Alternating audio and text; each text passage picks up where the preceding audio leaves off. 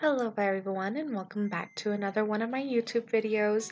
I know it has been a very long time since I had made a voiceover, but I promise I'm going to try to do this more often. It's not going to be a simple speed paint, I'm actually going to be talking throughout this one. So I hope y'all are excited for what's about to happen. Throughout this video I'm just going to be coloring over a drawing that I had already made the line art for. She is a character that I had made 5 years ago or something. She was originally supposed to be your drama queen type of person, but her hairstyle kind of reminds me of someone who's a bit more bubbly. So I decided to create her something like this to make her character look like she belongs somewhere, I want to say in the 80s. So let me go ahead and provide you with a little bit of background as to why exactly disappearing for months on end. First, to start off with, if you don't already know, I had a full-time job along with full-time college that I was enrolled in. It was probably the most wonderful 6 months of my entire life. Like, I met so many cool people, I had made a lot of wonderful memories, I got a beautiful job, and I was loving it. Once that 6 months came in, and after I came back from my vacation, it seemed like everything changed. Everyone was being yelled at for not being good enough, and it just got so stressful from that day forward. It got to the point where 2 months before I had turned in my notice, I was crying every night and every morning that I woke up because I had to go to work. And let me tell you, that is not a good thing to do if you're that stressed about your work that you wake up in tears because you have to go to work. I am glad that I left that job and I'm in a much better place right now. Not only that, I did say I was going in a full-time college. So I had classes that I was doing almost every day, except of course in the weekends. Mostly I had chose the classes that were in the evening, and my latest class would run until 8 p.m. I was pretty tired from classes and I was tired from work, and they could be very flexible with my schedule. So I can, still go to full-time college and full-time work and still have just a tiny bit of time for me. Given how stressful it was the last 2 months that I was there, it wasn't worth it, if that makes sense. I felt like I needed more and more time to myself. I came into work even more and more depressed. I was feeling anxious every time, and I almost threw up a couple of times because of how bad it was. And I guess I just snapped when everyone I loved left. You know how something can be so wonderful when you're with the right people? I had such a beautiful supervisor and beautiful friends and coworkers that I would talk to, and they would make me feel a lot better about myself. But half of those people got pulled into a different department, and my supervisor quit because there was new management and they kept yelling at her. And eventually I was all alone. The remaining friends that I did have were on the other side of the room, that I can't talk to them. I can't raise my voice in that situation. I can't speak to them. I couldn't even email them. It was just the worst environment ever. And I couldn't believe that I was so blinded by that in the first 6 or so months that I was working there. I lasted a whole year trying to work and do college at the same time when I decided during the summer, enough is enough. And then I quit. I turned in my notice and I quit. So that has been a brief overview of what exactly had been happening over the past few months, maybe year, since my last video, or, you know, my whole disappearance thing. But I'm hoping to make it up for you guys with all of these new videos, new concepts. I am currently trying to get over art block and just self-deprecating moments about my art. But without any further ado, I'm going to go ahead and go into this Q&A to make this dark little session turn in a bit brighter.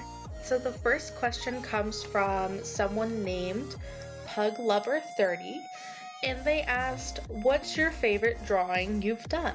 I feel like that's a hard one. I love almost every drawing that I have put out there, even the most weirdest ones. I have a whole wall covered in my artwork, but I would say currently at the moment, the last artwork that I had did in my college class, it was a self-portrait. I love that one so much. You had to sit there, you had to be emotionless. So that's why in the artwork I look dead. But you had to be emotionless, and you looked at yourself in the mirror and you just drew yourself.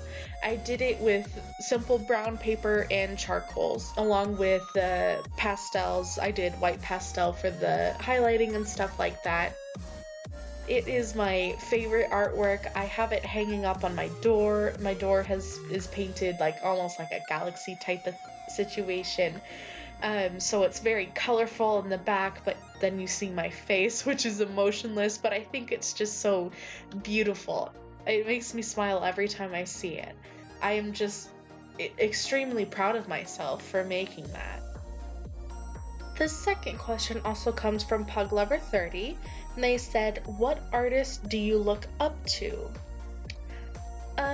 I would say the artist that I look up to, her name is Emily Artful. She is a YouTuber, at least that's where I know her from, but she is such a beautiful artist and just an amazing person. She's just got a very great mindset. For me, I look up to her and I just feel so grateful. The next question comes from a person called Cake Draws Trash. Their question says, how long have you been drawing and how long did it take you to get where you are now? I have been drawing ever since I could pick up a pencil. I loved to draw when I was a kid. I haven't actually seriously been drawing since I hit middle school. Once I hit middle school, I just saw it as more than a hobby, and I decided to pursue with that and go with that.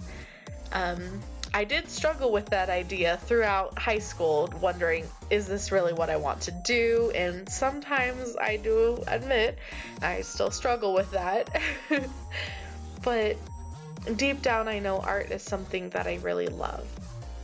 Once I began drawing seriously, about 6 years ago, that's how long it took me to be where I am. And I actually first started out drawing anime, like anime type of style, you know, stuff. If you look at my wall that I have hung up of my artwork, it's all anime stuff. I didn't start my cartoonish type of style until the last year or two.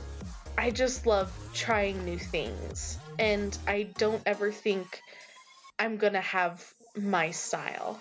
I'm like a jack of all trades. I love to dabble in everything, and I can't ever settle for one thing. It just makes me anxious, and I no longer want to do it anymore if I continue to force myself to do one thing. So, yeah, that was just a long ramble on that question. Let's go to the next one. So this question is from Adorable Pandas 4, and she says, what's your spirit animal and why? My spirit animal is a jellyfish. Jellyfish are just so beautiful. I have a tattoo, my first tattoo I've ever gotten. It's of a jellyfish.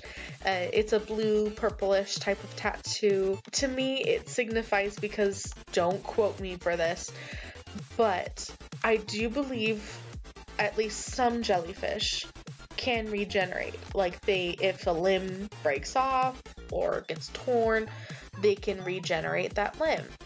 So when I got this tattoo, I wanted to show myself that even if the world can break or tear me apart, I can always grow back, or I can always continue to grow. I can always continue to live. So yeah, jellyfish are a huge deal to me. I really love them so much. So yeah, I don't want to ramble for any longer than I have to. Those were the simple questions and answers. I know that's not a lot. That was only like 4 questions or so, but I don't want to ramble on too much, and I don't want to make the video longer than it should. So I'm just going to go ahead and end it at here. But I thank you all for watching this video, and I hope y'all subscribe if you haven't done already, and hit that bell notification in case I post another video. If you did like this one, I want you to go ahead and leave a like, comment what your opinions are, maybe ask me some questions in the comments, and I can most definitely answer them either in the comments or on my next YouTube video. Also, if you have any other ideas of what my video would be or what you want me to draw next, definitely go ahead and leave a comment down below, and I can most definitely consider that. But I thank you all so much for watching this, and I hope you have a wonderful rest of your day.